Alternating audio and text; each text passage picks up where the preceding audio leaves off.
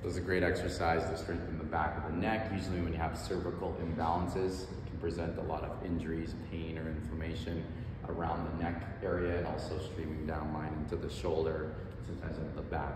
Once we've established a few, assessments and or movements, and we establish that this may be the weaker point, there's exercises we can utilize to strengthen that set area. Here's one. This is going to be a little bit more extreme, okay? We add some type of resistance vector with the anchors here, and we're going to try to pull everything back, including our neck area, to earn retraction in that posterior chain alignment, if you will. You will need a band such as this. This is a bit of a stronger band, and then something to sit on for this particular exercise. So I'm going to strip this, or I'm going to strap this, I should say, about here.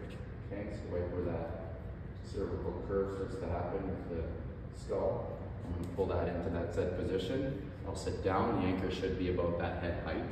As I sit down, I'm going to let everything kind of pull forward, and as I make myself back, I'm going to try to squeeze back, pulling the shoulder blades down and back, and tucking my pelvis slightly too, where everything earns that flexion position, and then it moves into retraction to try to pull back and earn that strength. So not only will you feel that into the neck cavity and the neck muscles, you'll also feel that into the shoulder blades, earning that whole profile as we sit through. Points of consideration: really use your footprint and shove your knees out to create that alignment or stability and strength throughout your whole kinetic chain. So you're not leaving your neck out on an island as it pulls back.